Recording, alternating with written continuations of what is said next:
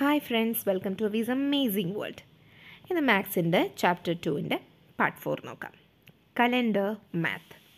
What are the different kinds of years noted in the calendar? നമ്മൾ വീട്ടിൽ calendar കണ്ടിട്ടില്ല. അതിൽ വിവിധ തരത്തിലുള്ള വർഷങ്ങളുണ്ട്. ഫോർ എക്സാമ്പിൾ ശകവർഷം കലണ്ടറിൽ രേഖപ്പെടുത്തിയിട്ടുണ്ട്. പിന്നെ നമ്മൾ കാണുന്ന മെയിൻ ഇംഗ്ലീഷ് ഇയർ ആണ്. പിന്നീട് കൊല്ലവർഷം മലയാള വർഷവും അതിനകത്ത് രേഖപ്പെടുത്തിയിട്ടുണ്ട്. മറ്റൊന്ന് ഹിജിറ വർഷമാണ്. ഹിജിറ ഇയറും അതിൻ്റെ ഡേറ്റ്സും നമ്മുടെ കലണ്ടറിൽ കൊടുത്തിട്ടുണ്ട്. Write the names of the months in these and the number of days in each. ഈ ഓരോ വർഷത്തിലും ശകവർഷം, ഇംഗ്ലീഷ് ഇയർ, കൊല്ലവർഷം, ഹിജിറ വർഷം ഇതിൻ്റെയൊക്കെ മന്ത്സ് എത്രയാണെന്നും അതിൽ ഓരോ മന്തിലും എത്ര ഡേറ്റ്സ് വരെ വരും എന്നും നമുക്ക് നോക്കാം. ആദ്യം നമുക്ക് ശക കലണ്ടറിൽ നോക്കാം. First month of Saka calendar is Chaitra. March 21 മുതൽ ഏപ്രിൽ 20 വരെ ചൈത്ര മാസമാണ് ആദ്യമായിട്ട് തുടങ്ങുക. അത് കഴിഞ്ഞ് വൈശാഖ, ജ്യേഷ്ഠ, അശ്വത്ഥ, ശ്രാവണ, ഭദ്രപദ, അശ്വിൻ, കാർത്തിക, ആഗ്രഹായന, പൗഷ, മാഘ, ഫാൽഗുന. ചൈത്ര മുതൽ ഫാൽഗുനം വരെ 12 മാസമാണ് ശക കലണ്ടറിലുള്ളത്. ഇനി കൊല്ലവർഷത്തിൽ ചിങ്ങം, കന്നി, തുലാം, വൃശ്ചികം, ധനു, മകരം, കുംഭം, മീനം, മേടം, ഇടവം, മിഥുനം, കർക്കിടകം എന്നിങ്ങനെ 12 മാസങ്ങളാണ് മലയാള മാസത്തിലുള്ളത്. Next ഹിജ്രി year or Islamic months എന്നും ഇതറിയപ്പെടും. ഇതാണ് മുഹറം, സഫർ, റാബി അൽ അവൽ, റാബി അൽ ഥാനി, ജുമദ അൽ അവൽ, ജുമദ അൽ ഥാനി, റജബ്, ഷബാൻ, റമദാൻ, ഷവ്വൽ, ദു അൽ ഖദ, ദു അൽ ഹിജ. ഇത് ഓരോ മാസവും ഓൾമോസ്റ്റ് 30 ഡേയ്സ് ആണ് ഓരോ മാസവും വരുന്നത്. Where are the dates of different years marked in A calendar. ഒരു കലണ്ടറിൽ ഇത്ര ഇയേഴ്സ് ഉണ്ടെന്ന് പറഞ്ഞല്ലോ, ഇതൊക്കെ എവിടെയാണ് മാർക്ക് ചെയ്തേക്കുന്നത്? നമ്മൾ നേരെ നോക്കുമ്പോൾ കലണ്ടറിൽ വലിയ ഒരു അക്കമല്ലേ കാണുന്നുള്ളൂ, വലിയ 30 ഡേയ്സ് മാത്രമേ 1 മന്തിൽ കാണുന്നുള്ളൂ. അപ്പോൾ ഇവർ പറയുന്ന ശകയും ഹിജ്രി ഇയറും പിന്നെ മലയാള വർഷമൊക്കെ ഉണ്ടെന്ന്, അതെവിടെയാണ് രേഖപ്പെടുത്തിയിരിക്കുന്നതെന്ന് അറിയാവോ? ഇതാണ് നമ്മൾ 2022 ഓഗസ്റ്റ് മാസത്തെ കലണ്ടർ അല്ലേ. ഇതിൽ നമുക്ക് വലിയ അക്കങ്ങളൊക്കെ കാണുന്നതൊക്കെ ഇംഗ്ലീഷ് ഇയറിൻ്റെ ഇംഗ്ലീഷ് മന്തിലെ ഡേയ്സാണ് നമ്മൾ ആ കാണുന്ന ഡേറ്റ്സ്. ഓക്കെ, അപ്പോൾ നമ്മൾ ഈ കാണുന്ന ശാഖ ഇയറൊക്കെ എവിടെയാണെന്ന് നോക്കാം. കലണ്ടറിൻ്റെ ഏറ്റവും താഴെ നോക്കുമ്പോൾ അതാ എഴുതിയേക്കുന്നതാണ് ചുവപ്പക്കം കേരള ഗവൺമെൻറ് ഒഴിവ് ദിനം, കറുത്ത വലിയ അക്കം ഇംഗ്ലീഷ് തീയതി, അതായത് ഇംഗ്ലീഷ് ഇയറിലെയാണ് ഇംഗ്ലീഷ് തീയതിയാണ് വലിയ അക്കങ്ങൾ കാണിക്കുന്നതെല്ലാം. പിന്നെ വലത്ത് കീഴെ ഹിജ്റ വർഷ തീയതിയാണ്. വലത്തിൻ്റെ ഏറ്റവും താഴെ ഹിജ്റ വർഷ തീയതിയാണ്. അതിൻ്റെ തൊട്ട് മുകളിലാണ് ശകവർഷ തീയതി. അതായത് ആ ചുവന്ന വട്ടത്തിൽ കൊടുത്തേക്കുന്നത് മലയാള മാസം, ആ നീല വട്ടത്തിനുള്ളിൽ കൊടുത്തേക്കുന്നത് ഹിജ്റ മാസം, അതിൻ്റെ മുകളിൽ കൊടുത്തേക്കുന്ന പച്ചവട്ടത്തിനുള്ളിൽ കൊടുത്തേക്കുന്ന ശകമാസത്തിലെ തീയതിയാണ്. ക്ലിയർ ആയല്ലോ? Which day is January 1st the next year? Next year 2023 January 1st Sunday ആണ്. Write the dates of the other years. അപ്പോൾ English year August 15, October 2, November 14 തന്നിട്ടുണ്ട്. അപ്പോൾ അതിന് ശകവർഷത്തിൽ എത്ര തീയതിയാണ് അതെന്നുള്ളത് നോക്കിയത്. നമ്മളിപ്പം തന്നെ പഠിച്ചു എങ്ങനെയാണ് ശകവർഷം എവിടെയാണ്, കൊല്ലവർഷം എവിടെയാണ്, ഹിജ്റ വർഷം എവിടെയാണ് കാണുന്നതെന്ന് നമ്മൾ കലണ്ടറിൽ നോക്കി പഠിച്ചു. അപ്പോൾ അങ്ങനെയാണെങ്കിൽ ഓഗസ്റ്റ് 15 നമുക്കൊന്ന് ചെയ്ത് നോക്കാം. ഓഗസ്റ്റ് 15 എന്ന് പറയുന്നത് ശകവർഷം 24, കൊല്ലവർഷം 17, ഹിജ്റ വർഷം 30. ഒക്ടോബർ 2 ശകവർഷം 10, കൊല്ലവർഷം 6, ഹിജ്റ വർഷം 16 തീയതി. നവംബർ 14 എന്ന് പറയുന്നത് ശകവർഷം 23, കൊല്ലവർഷം 19, ഹിജ്റ വർഷം 28. Find the months with 5 Sundays this year. ഈ വർഷത്തിൽ 5 സൺഡേയ്സ് വരുന്ന മാസങ്ങൾ ഏതൊക്കെയാണെന്ന് കണ്ടെത്തൂ. നിങ്ങൾ തന്നെ കണ്ടെത്തൂ, കലണ്ടർ എടുത്ത് വെച്ചിട്ട് നോക്കുക. The first of a month is Wednesday. Which day is 28? ഒരു മാസത്തിൻ്റെ ആദ്യത്തെ ദിവസം ഒരു വെനസ്ഡേ ആണ് എങ്കിൽ 28ാമത്തെ ദിവസം എന്ത് ഡേ ആയിരിക്കും? 1-ാം തീയതി വെനസ്ഡേ ആണ്. അപ്പോൾ +7, 8ഉം വെനസ്ഡേ ആയിരിക്കും. പിന്നീട് അടുത്ത +7. അപ്പോൾ ഏത് നമ്പറാണോ അതിൻ്റെ കൂടെ +7 എന്താ കൂട്ടുന്നത്? 7 ദിവസമല്ലേ ഒരാഴ്ച. അപ്പോൾ അങ്ങനെ +7 കൂട്ടുമ്പോഴും അതേ ദിവസമായിരിക്കും. ഇപ്പോൾ 1ൻ്റെ കൂടെ 7 കൂട്ടുമ്പോൾ 8ഉം വെനസ്ഡേ ആയിരിക്കും. 8ൻ്റെ കൂടെ 7 കൂട്ടുമ്പോൾ 15 വെനസ്ഡേ ആണ്. 15ൻ്റെ കൂടെ 7 കൂട്ടുമ്പോൾ 22 വെനസ്ഡേ ആണ്. 22ൻ്റെ കൂടെ 7 കൂട്ടുമ്പോൾ 29 വെനസ്ഡേ ആണ്. നമുക്ക് 28 കണ്ടുപിടിക്കേണ്ടത്. 29 വെനസ്ഡേ ആണെങ്കിൽ 28 ട്യൂസ്ഡേ ആയിരിക്കും. Birthday. When is your birthday? നിങ്ങളുടെ ബർത്ത്ഡേ എന്നാണ്? In this year which day of the week is your birthday? ഈ വർഷം നിങ്ങളുടെ ബർത്ത്ഡേ വരുന്ന ഏത് ഡേയിലാണ്? മൺഡേ ആണോ, ട്യൂസ്ഡേ ആണോ, വെനസ്ഡേ ആണോ? In this year in which date of കൊല്ലവർഷ is your birthday? അപ്പം എന്നാണ് ബർത്ത്ഡേ എന്ന് പറഞ്ഞാൽ അന്നത്തെ കൊല്ലവർഷത്തെ ദിവസം എത്രയാണെന്ന് എഴുതുക. Find the birthday of other members of your family and right below. ഇതുപോലെ നിങ്ങളുടെ ഫാമിലി മെമ്പേഴ്സിൻ്റെ ഒക്കെ ഡേറ്റ് ഓഫ് ബർത്തും അതേത് ഡേയിലാണ് വരുന്നതെന്നും അതേത് കൊല്ലവർഷത്തിൽ എത്രാം തീയതിയാണെന്നുള്ളതും ഈ ടേബിളിനകത്ത് ഫില്ല് ചെയ്യണം. A part of the calendar for a month is shown here. What is the date in the square marked with a question mark? കലണ്ടറിൻ്റെ ഒരു പാർട്ടാണ് ഇവിടെ കൊടുത്തേക്കുന്നത്. അതിൽ ആ ക്വസ്റ്റ്യൻ മാർക്ക് ഇട്ടേക്കുന്ന കോളത്തിൽ ഏത് അക്കമായിരിക്കും വരിക. നമ്മളിങ്ങനെ ബാക്കി കോളമൊക്കെ വരച്ച് ഫില്ല് ചെയ്ത് നോക്കുമ്പോൾ എത്ര വരും ആ ക്വസ്റ്റ്യൻ മാർക്ക് വരുന്നിടത്ത്? 25. 366 ഡേയ്സ്. നമുക്കറിയാം 1 ഇയർ 365 ഓർ 366 ഡേയ്സ് ആണ് ഉണ്ടാവുക. അപ്പോൾ നോക്കിക്കേ, ഇത് ഫെബ്രുവരി മാസത്തെ കലണ്ടറാണ്. 2012, 13, 14, 15, 16 എന്നീ വർഷങ്ങളിലെ ഫെബ്രുവരി മാസത്തെ കലണ്ടറാണ്. ഇത് നോക്കുമ്പോൾ നമുക്കൊരു പ്രത്യേകത കാണാം. 2012 ഫെബ്രുവരി 29 ഡേയ്സ് ഉണ്ട്. പക്ഷേ 2013, 14, 15 28 ദിവസം മാത്രമേ ഉള്ളൂ. എഗെയിൻ 2016 വരുമ്പോൾ 29 ദിവസം ഉണ്ട് ഫെബ്രുവരി. Mom, why in 2012 and 2016 February has 29 days? ആ കുട്ടി അമ്മയോട് ചോദിക്കുകയാണ്, എന്താ അമ്മ 2012 16 മാത്രം ഫെബ്രുവരിക്ക് 29 ഡേയ്സ് ഉള്ളത്? അപ്പം അമ്മ പറയാണ്, after every 4 years February has 29 days. That year has 366 days. എല്ലാ 4 വർഷം കൂടുമ്പോഴും, കണ്ടോ, 2012 കഴിഞ്ഞ് 2016, അതായത് 4 വർഷം കഴിയുമ്പോഴും ഓരോ 4 വർഷം കൂടുമ്പോഴും ഫെബ്രുവരിക്ക് 29 ദിവസം ഉണ്ടാവും. അങ്ങനെ ഫെബ്രുവരിക്ക് 29 ദിവസമുള്ള വർഷങ്ങൾ ഈ വർഷങ്ങളിൽ 366 ദിവസം ഉണ്ടാവും. ബാക്കി വർഷങ്ങളിൽ 365 ദിവസമേ ഉണ്ടാവുള്ളൂ. ഫെബ്രുവരിക്ക് 29 വരുന്ന വർഷങ്ങളിൽ ഒരു വർഷം 366 ഡേയ്സ് ഉണ്ടാവും. The year with 366 days is called the leap year. അപ്പോൾ അച്ഛൻ പറയാണ്, അങ്ങനെ 366 ഡേയ്സ് വരുന്ന വർഷങ്ങളെ നമ്മൾ എന്ത് വിളിക്കും? Leap year. അവൾ എന്താ പറയുന്നത്? Any non leap year starts and ends on the same day. Any non leap year അല്ലാത്ത വർഷങ്ങൾ എല്ലാം ഇപ്പോൾ മൺഡേയിലാണ് ജനുവരി 1 വരുന്നതെങ്കിൽ ഡിസംബർ 31 മൺഡേ ആയിരിക്കും. തുടങ്ങുന്നതും അവസാനിക്കുന്നതും ഒരേ ദിവസമായിരിക്കും. പക്ഷേ നോൺ ലീപ്പ് ഇയർ ആയിരിക്കണം. You so the calendar four 2016 February. 2016 ഫെബ്രുവരിയുടെ calendar നിങ്ങൾ കണ്ടല്ലോ. Which is the next leap year?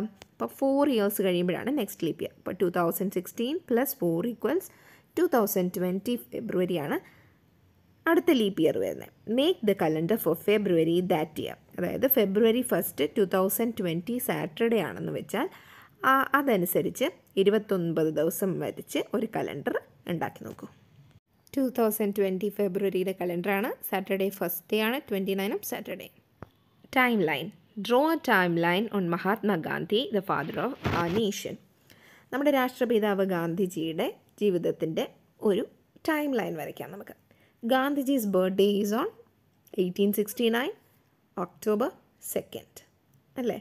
അപ്പം നമുക്കിതിന് ഗാന്ധിജി ജനിച്ചപ്പം തുടങ്ങി അദ്ദേഹം മരിച്ചു പോകുന്നവരെയുള്ള ജീവിതത്തിൽ ഓരോരോ ഇവൻറ്റ്സാണ് കൊടുത്തേക്കുന്നത്. അത് നമുക്കൊരു ടൈം ലൈനായിട്ട് വരയ്ക്കാനാണ് അവർ പറഞ്ഞേക്കുന്നത്.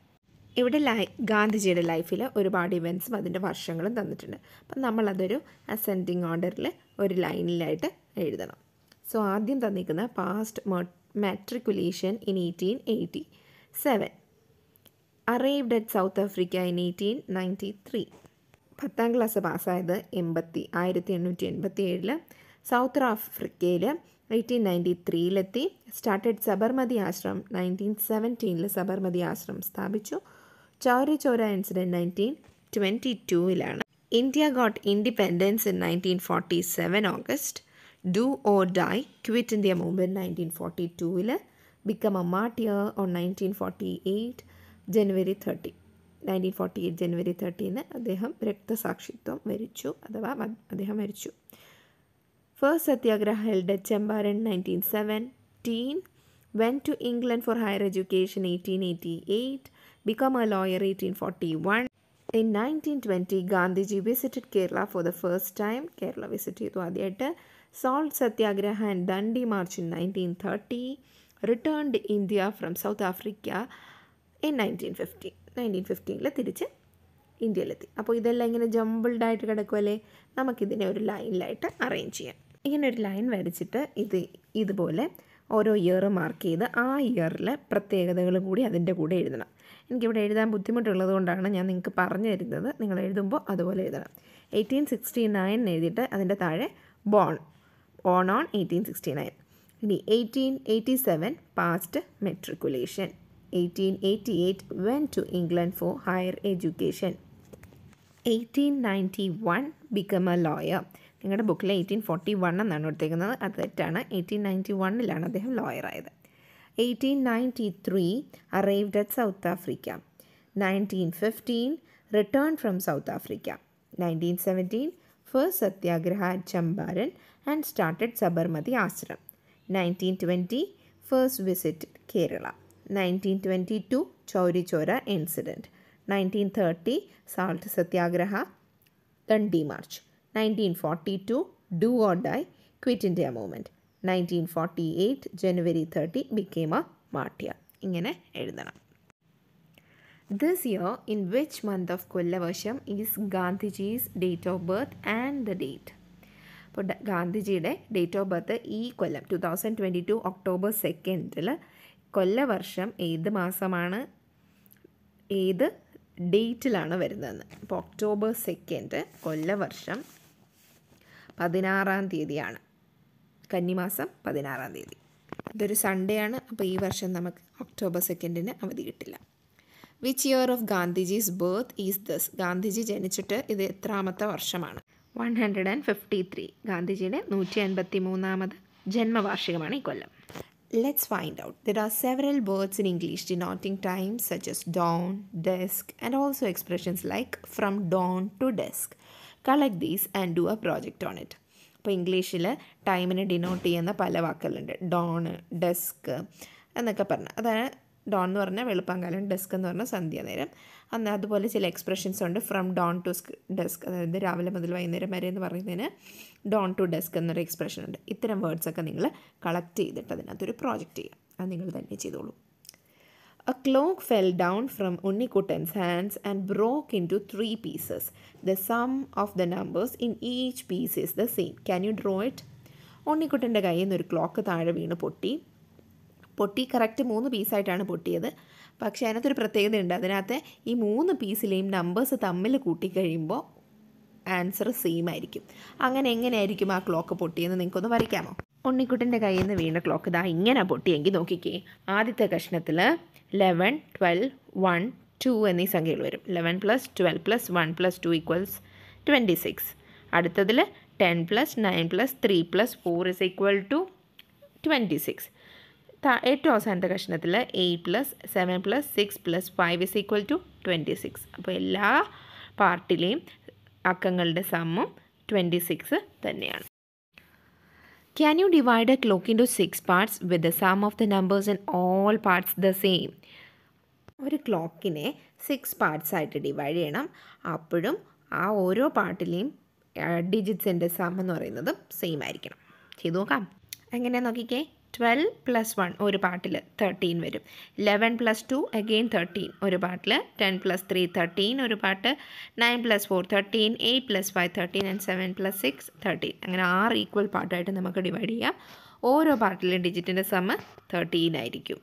Calendar maths. What is the sum of the 9 numbers in this square?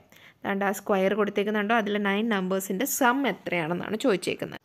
ആ ബോക്സിലെ 9 നമ്പേഴ്സിൻ്റെ സം എത്രയാണ്? 81 ആണ്. Draw another square like this and find the sum. ഇതുപോലെ വേറൊരു സ്ക്വയർ വരച്ചിട്ട് അതിൻ്റെ സം കണ്ടെത്തുക.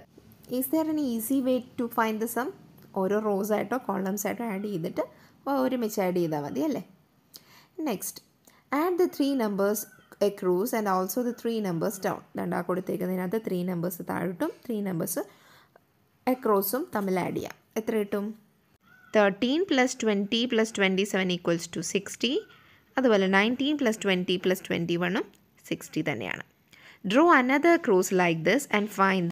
ഇതുപോലെ വേറൊരെണ്ണം വരച്ച് നോക്കുമ്പോൾ 4 + 11 + 18 33 ആണ്. 10 + 11 + 12 33 ആണ്. അപ്പോൾ നമുക്കൊരു കാര്യം മനസ്സിലാകും, ഇങ്ങനെ ക്രോസ് ആയിട്ടും ടോപ്പും ബോട്ടവും ചെയ്ത് മൂന്ന് ഡിജിറ്റ്സ് എടുത്തു കഴിഞ്ഞാൽ അതിൻ്റെ സം എപ്പോഴും സെയിം ആയിരിക്കും. A part of a calendar is shown below. Find the missing dates. Missing dates കണ്ടെത്താം നമുക്ക്. ആദ്യം നമുക്കിങ്ങനെ ബോക്സസ് ഫില്ല് ചെയ്യാം. ഇപ്പോൾ 11 തൊട്ട് മുമ്പ് 10 ആയിരിക്കും, അതിന് തൊട്ട് മുമ്പ് 9 ആയിരിക്കും. ഇനി അതിന് താഴോട്ടുള്ള ഓരോ ഡിജിറ്റും +7 ആയിരിക്കും അല്ലേ, ഒരാഴ്ച കഴിഞ്ഞ് വരുന്ന ഡിജിറ്റ്സ് ആയിരിക്കും. അപ്പോൾ താഴോട്ട് നമുക്ക് എങ്ങനെ ഫില്ല് ചെയ്യാം? 9 + 7 16, 16 + 7 23, 23 + 7 30. അതുപോലെ 10ൻ്റെ താഴോട്ട് 10 + 7 17, 17 + 7 24, 24 + 7 31. അപ്പോൾ നമുക്ക് ഫില്ല് ചെയ്യേണ്ട ബോക്സസ് ഫില്ലായി കിട്ടിയില്ലേ? Nisha went to sleep at 9 night and did awake in 5 in the morning. How many hours did she slept? Nisha രാത്രി 9 മണിക്ക് ഉറങ്ങാൻ പോയി, എന്നിട്ട് വെളുപ്പിന് 5 മണിക്ക് എണീറ്റു. അപ്പോൾ എത്ര മണിക്കൂർ ഉറങ്ങി? 10, 11, 12, 1, 2, 3, 4, 5, 8 hours. 28th of a month is Wednesday. What day will be the 7th of the same month? 28th of a month, ഒരു മാസത്തിലെ 28ാം തീയതി വെനസ്ഡേ ആണെങ്കിൽ ആ മാസത്തിലെ 7ാം തീയതി ഏത് ഡേ ആയിരിക്കും? 28ാം തീയതി വെനസ്ഡേ ആണ്. നമ്മൾ നേരത്തെ പഠിച്ചു 7 ദിവസം കൂടുമ്പോഴാണ് ഒരാഴ്ച കഴിയുന്നതെന്ന്. അപ്പോൾ 28ന് ഒരു 7 മൈനസ് ചെയ്യുമ്പോൾ അടുത്ത വെനസ്ഡേ കിട്ടുമല്ലോ. അപ്പോൾ 28ൽ നിന്ന് 7 മൈനസ് ചെയ്യുമ്പോൾ 21 വെനസ്ഡേ ആണ്. 21ൽ നിന്ന് ഒരു 7 മൈനസ് ചെയ്യുമ്പോൾ 14 വെനസ്ഡേ ആണ്. 14ൽ നിന്ന് ഒരു 7 മൈനസ് ചെയ്യുമ്പോൾ 7ാം തീയതി വെനസ്ഡേ ആണ്. In 2013, February 1st is a Friday. How many Fridays will be in this month? 2013 ഫെബ്രുവരി 1ാം തീയതി ഫ്രൈഡേ ആണെങ്കിൽ ആ മാസം എത്ര ഫ്രൈഡേ ഉണ്ടാകും? 2013 ഫെബ്രുവരി 1 ഫ്രൈഡേ ആണെങ്കിൽ അത് കഴിഞ്ഞ് +7 8 എന്ന് പറയുന്ന ഫ്രൈഡേ ആയിരിക്കും. +7 15 ഫ്രൈഡേ ആയിരിക്കും. +7 22 ഫ്രൈഡേ ആയിരിക്കും. +7 29 ആണ്. പക്ഷേ നമുക്കറിയാം 2013 ഒരു ലീപ്പ് ഇയർ അല്ല.